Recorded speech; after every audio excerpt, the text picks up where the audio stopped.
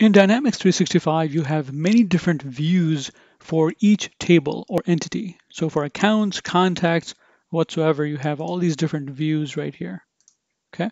So now when I go from one to different entity to different table, basically, it's going to have lots of views. Now, there's no easy way to change the default view that I can see over here, unfortunately. There used to be a pushpin right here, but that's gone now. So how do you set a default view for your entity or your table so when you return to it, that default view appears? Here's a simple answer for that. You go all the way down to the bottom of your views, and here's the reset default view. So you're going to do that once you are in the correct view that you want to be the default. I'm currently in lost opportunities. Let me navigate to all opportunities. And then once I'm here, drop down all the way down, set current view as my default.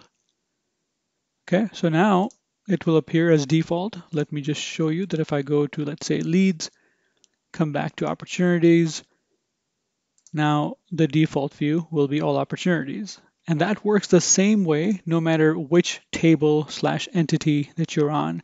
Doesn't matter if it's custom made by your company or if it's one of the out-of-the-box ones that Microsoft gives us.